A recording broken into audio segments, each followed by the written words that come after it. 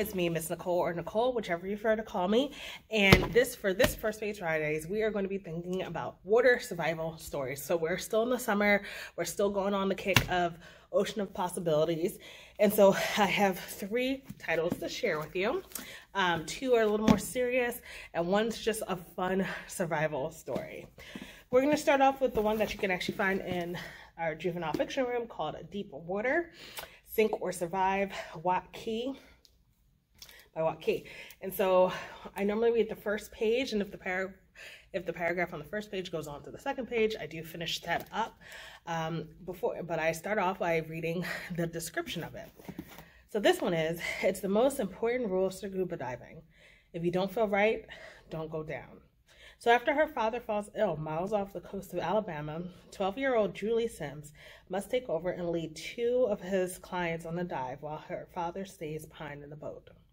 When the client, a reckless boy around Julie's age, and his equally foolhardy father disregard Julie's instructions during the dive, she's quickly realized she's in over her head. But she has no idea what kind of disaster awaits once she surfaces.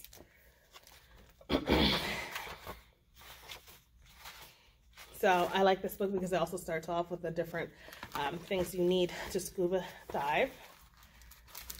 1. The GP has beeped, signaling our arrival at the dive site. Dad slowed down our old 29-foot trawler, the Barbie doll, and I sat up and peered through the windows of the wheelhouse. We lost sight of the land over an hour ago. Nearly 30 miles off the coast of the Gulf shores of Alabama, there was nothing to see above the waterline except for an endless expanse of swells shimmering in the sunlight. But off our port side, I saw a swarm of fish descending in a column through the jade-colored water. "You're right," I said to him. "There's fish all over it." Somewhere in the depths below were 2 army tanks, government surplus from Vietnam. 3 years before, my dad, Gibson Sims, had been hired to tow them out on a barge and push them into the water, where they sank to the seafloor, to create an artificial fish habitat. Then, through an unfortunate occurrence that had nothing to do with him at all, the coordinates were lost, and the tanks presumably abandoned forever beneath over 100 feet of water. So that is the beginning of Deep Water by Watery. The next one I want to share with you is in the YA room.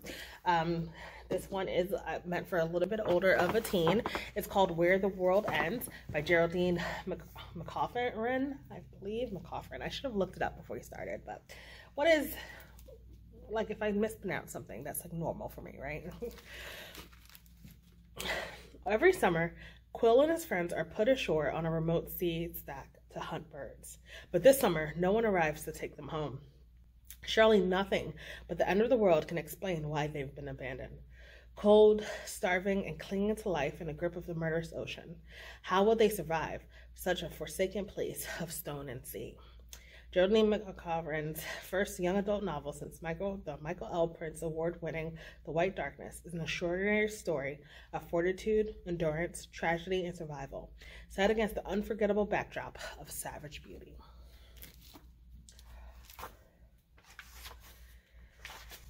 So this one actually has some maps in the beginning, if you're interested. 1, crossing over.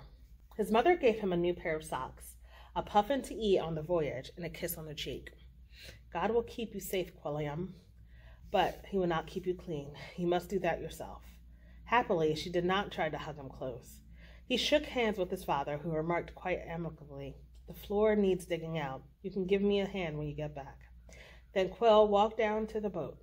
His parents followed on behind, of course, but the goodbyes were done and out of the way. Besides, he would be back in a week or 3. They were only going out one of the sacks to harvest the summer of plenty, bird meat, eggs, feather, oil. It was a blade-sharp August day, and the sea burned black by the sun's brightness. And no, there were no omens hinting at the trouble ahead. Hitra people noticed such things. The clouds did not split open and let fall drops of blood. Someone would remember that. No senator bird settled on anyone's roof. A gull flew over and dropped its mess on Mr. Kane, but that was nothing out of the ordinary. Who wouldn't if they could? But no signs, no dead omens. Okay. And that was the first part of Where the World Ends by Geraldine McCaughren. And now for something on a bit of a lighter note, this one is called Beauty Queens by Libby Bray. Survival of the fittest. The 50 contestants in the Miss Teen Dream Pageant thought this was going to be a fun trip to the beach, where they could parade in their state-appropriate costumes and compete in front of the cameras. But sadly, their airplane had another idea, crashing on a desert island and leaving the survivors stranded with little food, little water, and practically no eyeliner. What's a beauty queen to do? Continue to practice for a talent portion of the program, or wrestle snakes to the ground? Get a perfect tan, or learn to run wild? And what should happen when pirates show up? Welcome to the heart of the non-exfoliated darkness. Your tour guide, none other than Libby Bray, the hilarious, sensational Prince Award-winning author of A Great and Terrible Beauty and Going Bovine. The result in this novel is a novel that will make you laugh, make you think, and make you never see beauty the same way again. A word from your sponsor. This book begins with a plane crash. We do not want you to worry about this.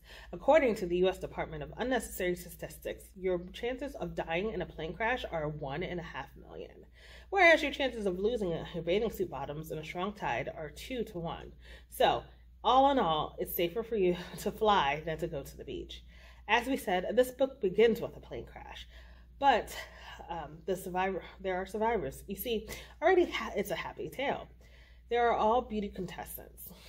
You do not need to know their names here, but you will get to know them. They're all such nice girls. Yes, they are nice, happy, shining, patriotic girls who never have interest in baton, who happen to have interest in baton twirling, sign languages, AIDS prevention in the animal population, the ancient preparation of pompadam, feminine firearms, interpretive dance, and sequence. Such a happy story, and shiny too. This story is brought to you by the corporation, because your life can always be better. We at the corporation would like you to enjoy the story, but please be vigilant while reading. If you should happen to notice anything suspicious in the coming pages, do alert the proper authorities. Remember, it could be anything at all: a subversive phrase, an improper thought, or feelings let out in a genie bottle of oppression. An idea that challenges the status quo, the suggestion that life may not be what it appears to be, and that all you've taken for granted, malls, shopping, the relentless pursuit of elusive happiness, prescription drug ads, those annoying perfume samples in the magazines that make your eyes water, the way anchormen and women shift easily from the jovial laughter of a story about a dog that is hula hoops to a grave report of a bus crash that has left 5 teenagers dead, maybe no more consequential than the tattered hem of a dream, leaving you with a bottomless free fall of feeling. This is the sort of thing we are warning you about. So that's just the introduction to the introduction.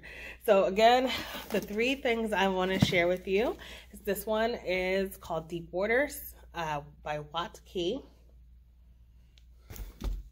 This is called Where the World Ends by Geraldine McCaughren. And this is called Beauty Queens by Libby Bray. If you're interested in finishing these titles, I will put the links to them in our catalog below, and you can check them out. Thanks for spending some time with me. Bye.